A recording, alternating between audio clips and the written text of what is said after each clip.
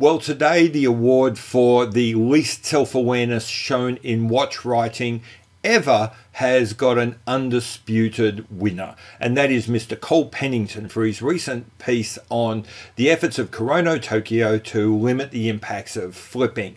That Mr. Pennington was able to write that piece about that topic without once mentioning his own company, Hodinkee, takes a level of self-awareness so low we have yet to find a scientific instrument capable of measuring something that small.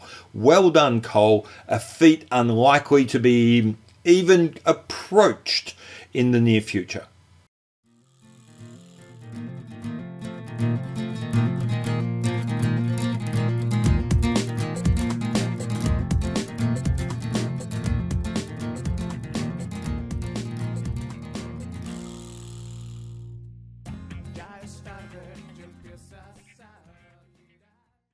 Hi, welcome back to Not So Obvious Watches. I'm Pete McConville and I'm feeling particularly kind of snarky today. I put out some rhetorical questions about Hodinkee a couple of weeks ago, and it was really questioning what their model is and how they work, and do they understand where they are, and do they listen to themselves when they speak? Well, today I felt we got an answer. What we got was well, in fact, it was probably a couple of days ago, but I think we got an answer. Very quickly, the article was from Col Pennington, a guy I've got personally a lot of time for, a guy whose writing I enjoy, whose views and podcasts I really quite enjoy. But he wrote this piece about the efforts of Kurono Tokyo to limit the effect of flippers and eventually scalpers getting hold of new limited edition pieces, preventing true enthusiasts for getting them and then flipping them purely for profit. He wrote reasonably well on the topic, although the headline and the entire article kind of missed the point, but I'll come back to that later. But what was really amazing to me was he managed to write that entire piece talking about the woeful conditions of the watch community today, how hard it is to be an enthusiast, how difficult it is in this world where flipping seems to be rampant, where people in the know, people with the ability to jump in first and buy large quantities of in-demand watches, can hold others to ransom.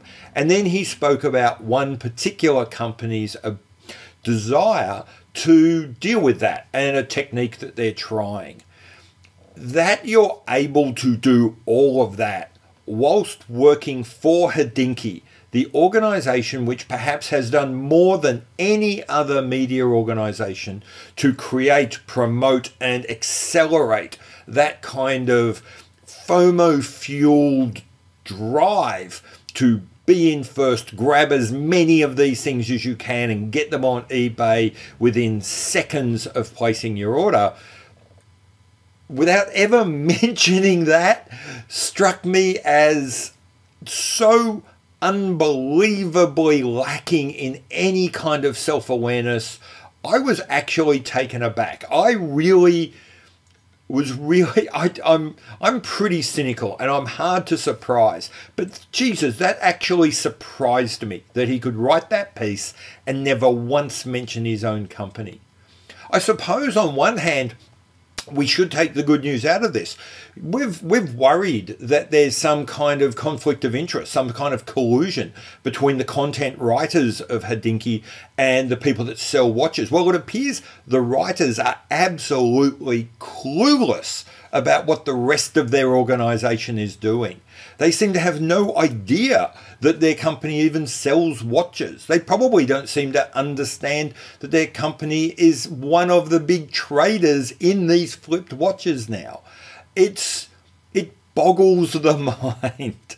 And like I said, I'm pretty cynical. I'm hard to surprise with these things. But that article really got me. I struggled to understand how they put that out. Are they taking the piss? Are they laughing at us right now? Were they sitting in the back room thinking, this is the funniest thing ever? People are going to lose their shit over this. I don't know. I hope so. I hope that this is a massive troll of us. Because to imagine that they truly didn't even see the irony in all of this is just, it's just too hard to believe. Anyway, I'm going to go back a bit and say, actually, the whole premise of probably the article, that certainly a lot of the comments and absolutely the headline of that article was also completely wrong. Because the premise was, can this stop flipping? And what I would argue is nothing's going to stop flipping. Nothing. We live in a capitalist society. You can try 1,000,001 different things, but it doesn't matter. People are going to buy things and then sell them. But that's okay. That's not the problem. The problem is that twofold. The first problem is that it's not about stopping people buying and selling.